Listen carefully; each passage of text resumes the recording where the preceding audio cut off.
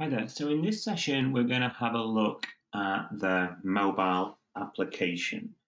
And I'm on an iOS device, but it is also available on Android.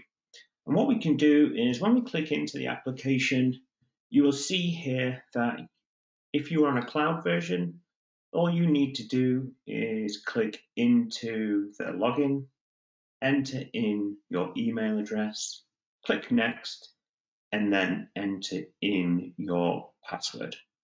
Once you've done that, you'll be straight into the mobile application if you have a cloud version. So cloud version is a free version, CRM Plus, Project Plus, Standard, or Professional. So if you have one of those, just enter in your email address and your password. If you have an on-premise version, just click into provide address, then enter in the full URL.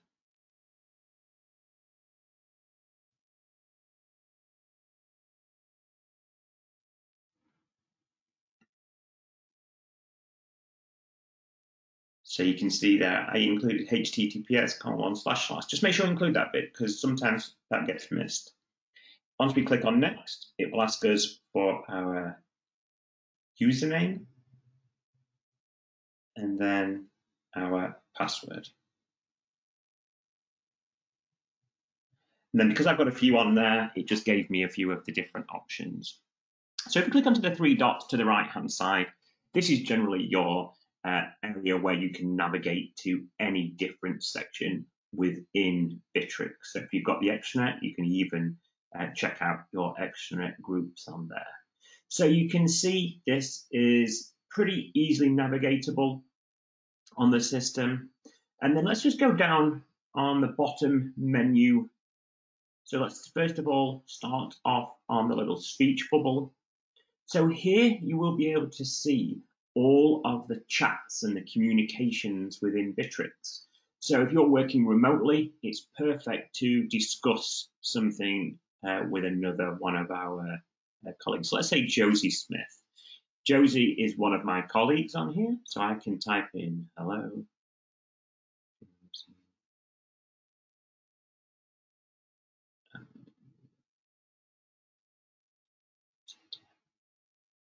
Click on send. What will happen now is Josie will get a notification. If she's using her mobile application, I could pop up on her mobile as a push notification. She'll also receive a notification internally inside Bitrix. I can also use the internal functions as well, making a voice call with Josie, so I can discuss with her using the mobile application. I can also discuss using the video as well with Josie. So that is a perfect way of communicating outside of Bitrix's internet browser version. If I want to look at Josie's profile, I can do. I can also add users to this particular communication group as well. So I might want to add Joanne, Mark, and John. Click into here, and now you can see that we now have a group chat. So I can group chat internally inside Bitrix as well. I have all the different options to disable notifications, check out who their members are, leave the chat, add additional users if I wanted to. So I put hi team. This might be a sales chat. And then I can send that. And then everybody that's been invited into this chat will receive a notification. You can like, comments, and so on and so forth. So it's a great way of communicating internally, but on your mobile application. You can also see a history of all chats within here. Again, you can find any employee that you want to that's on the system. You can also chat to external users as well. And you can see in here, you can start new chat groups by clicking on the little plus icon in the top. So you don't have to start it just by inviting one person in if you didn't want to. So this is, like I say, a great way of communicating on your mobile device. Secondly, we have open channels. So open channels we've discussed on maybe our CRM recording. And an open channel is when somebody messages you via Facebook, via Instagram, via live chat on your website. Everything will come through to the mobile application that you've got set up. So this is one that's come through on live chat.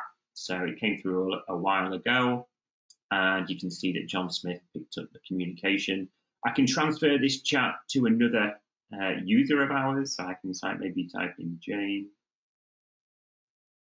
That will then start searching, and I can then transfer that chat to Jane Y. So you can start transferring live chats to people that are probably going to be more suited to be answering those questions. The middle is your activity stream. So you can see in here the activity stream. So if you've posted announcements out, so that is in our communication recording, take a look at that. It's a great way of posting out the latest news in Bitrix. But you can see here, these announcements can be seen and can be displayed on Bitrix. You can click in the top, and then you can look at all the different options that you have on here for filtering and sorting out. If you want to post new articles out, you can do. Click on the little pencil, and you can decide what you want to send to everybody. So I could put welcome to Bitrix. And then it might be where I want to tag another employee in. So I could say Harriet is a new employee.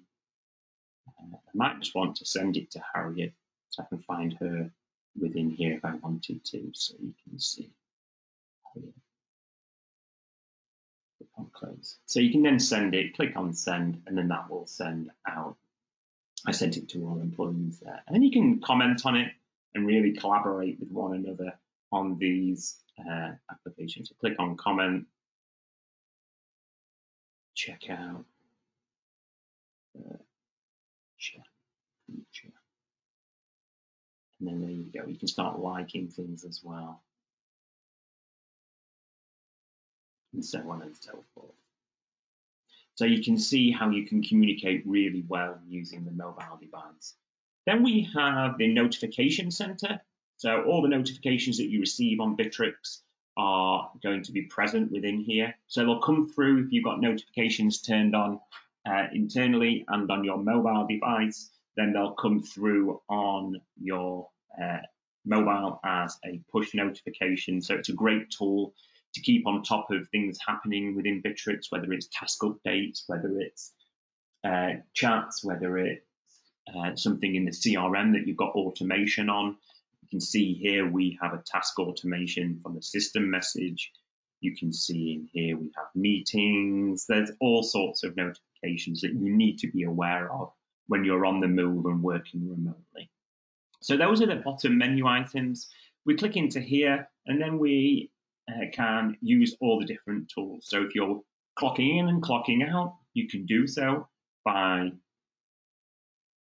can see here, I clocked in this morning 52 minutes ago. I might want to take a break.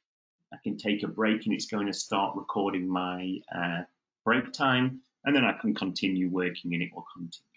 Once you've clocked out, that will then can get sent to your supervisor, and you can obviously put your work reports in and really start tracking and monitoring the time. Again, it's another fantastic tool to be working remotely, to be able to clock in and clock out to make sure all your workforce is doing what they should do on there.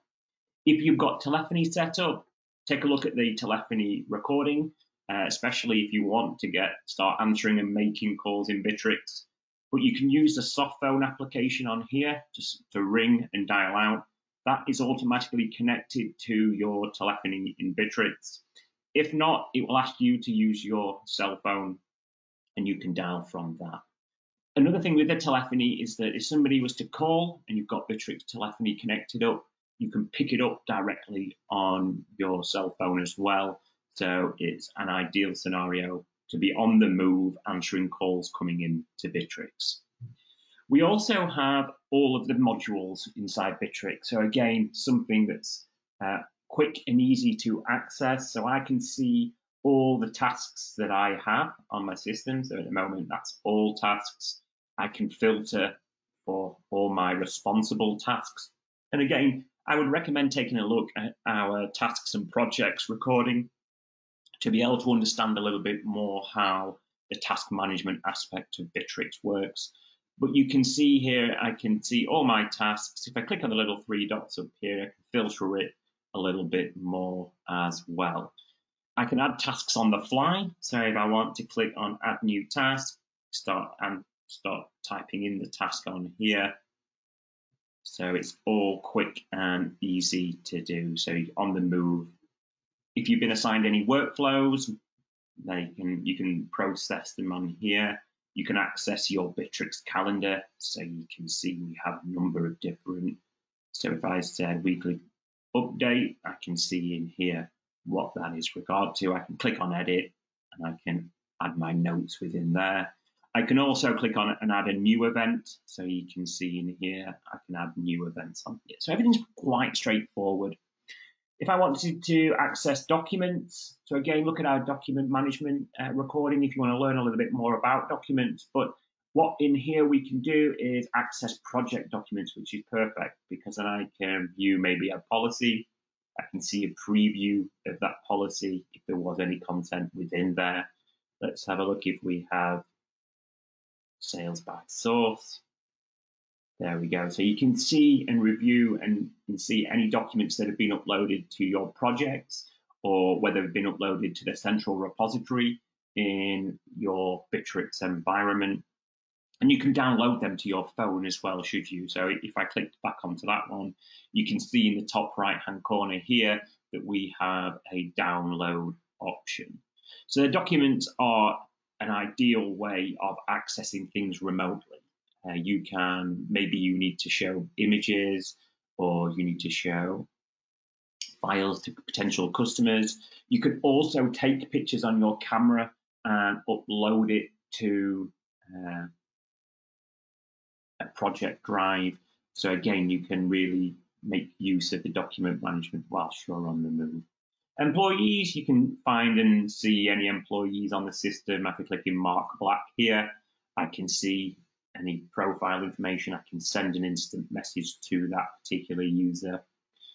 Shared Drive is where you can see a central repository of all your documents. So again, take a look at the document management recording should you want to know how to upload your file structure and assign permissions onto there.